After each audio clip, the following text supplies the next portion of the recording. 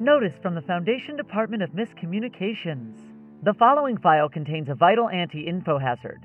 Any level 4 or higher personnel that have been subjects of amnestic treatment are required to read this document in full before returning to their duties. Signed, Eli Forkley, Director, Department of Miscommunications. Item number, SCP-4352, Level 1, Unrestricted. Containment Class, Keter. Disruption Class, Null. Risk Class, Warning. Special Containment Procedures. This file is to be incorporated into the Standard Foundation Employment Pack, and all new Foundation personnel are required to acquaint themselves with the information contained within. Coded narratives describing SCP-4352 are to be disseminated through all available media, including film, television, and literature, and efforts are to be undertaken to ensure these narratives reach even severely isolated communities, so as to reduce the rate of SCP-4352 attacks as much as possible.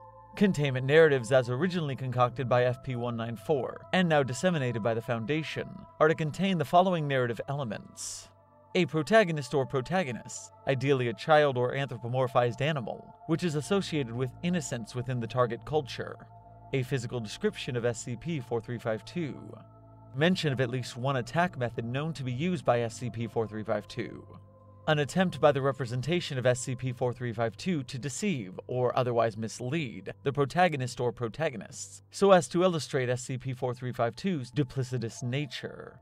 In events where radical alteration is required to existing containment narratives so as to adjust it to fit anomalous communities or cultures, Covert Task Force Beta-11, codename The Bards, is authorized to make any changes as needed so long as the purpose of the containment narrative is still achieved. Description: SCP-4352 is a hostile metaphysical entity, which normally resides in the collective human psychospace, but is capable of emerging and physically attacking a target once necessary conditions are met.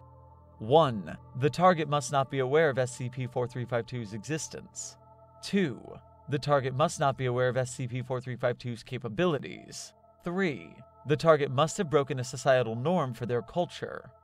Once SCP-4352 has selected a target, it is capable of attacking in a variety of ways. Although these methods are capable of causing significant disruption and destruction, no incidents have been recorded in which any individuals other than valid targets have been harmed or affected during these events. Methods recorded have included physical attacks via use of teeth and claws, localized weather manipulation, and limited bodily geokinesis.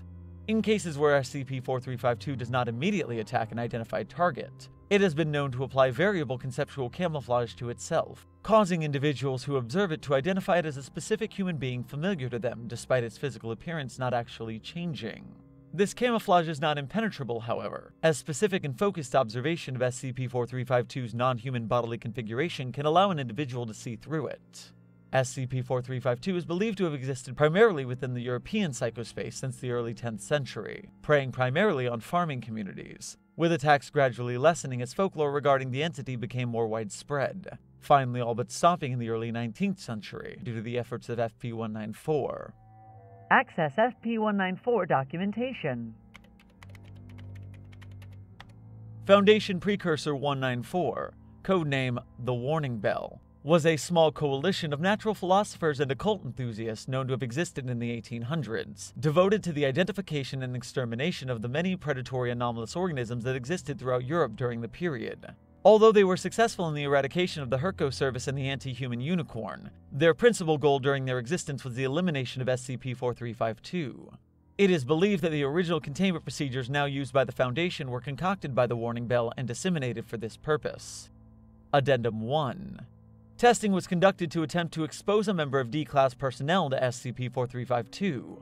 D-2223, selected for his frequent insubordination and antisocial tendencies, was amnesticized of his prior knowledge of SCP-4352, placed in a room with a large amount of foodstuff not usually permitted for D-Class personnel, and ordered not to consume it.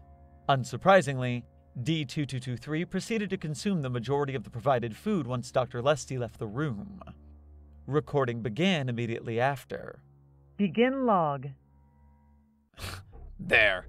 You expect me to just sit there and look at all that shit? You're a fucking idiot. Oh, yes, of course. You've done very well indeed. fucking creep. D2223 sits down in the provided chair. Something supposed to happen now or what? Well, we'll have to wait and see, I suppose, won't we? Do you mind if I take a seat? A little chair? It's your chair, man. Do what you want. Yes, of course. Dr. Lesty sits down and places his paws on the desk. Ah, it's good to get a load off. Aw, that's nasty, man. You need to cut those nails, dude. That's disgusting. Oh, my apologies. I haven't been able to get much free time lately. Can you help me fix my tie? You fucking serious, man? Yes, you are under my employment, are you not? A pause. D2223 sighs, gets up, and goes to help Dr. Lesty fix his tie. He has difficulty locating it. Hard to find this shit. You're like really fucking hairy, man. You need a shave. Yes, I do. And you stink. Yes, I do. End log. Closing notes. Upon the conclusion of the test and the confirmed retreat of SCP-4352 back into the human psychospace, security personnel entered the interview chamber to recover D2223's remains. The test subject was found to have been opened vertically via the application of sharp claws, and had large amounts of stone, wool, and goat embryos deposited within the available cavities. Addendum 2. Access contents of addendum. This illustration portrays Jacob Ludwig Karl Grimm and Wilhelm Karl Grimm, known associates of the Warning Bell, who were chiefly responsible for the expanded dissemination of containment narratives during the 19th century. The following is an excerpt from the original containment narratives disseminated for the purpose of reducing SCP-4352's influence, archived for historical purposes. A full archive of all known SCP-4352 containment narratives is available upon request from the Foundation Historical Department. Excerpt. There was a dear little girl who was loved by everyone who looked at her, but most of all by her grandmother, and there was nothing that she would not have given to the child. Once, she gave her a little riding hood of red velvet, which suited her so well that she would never wear anything else, so she was always called Little Red Riding Hood.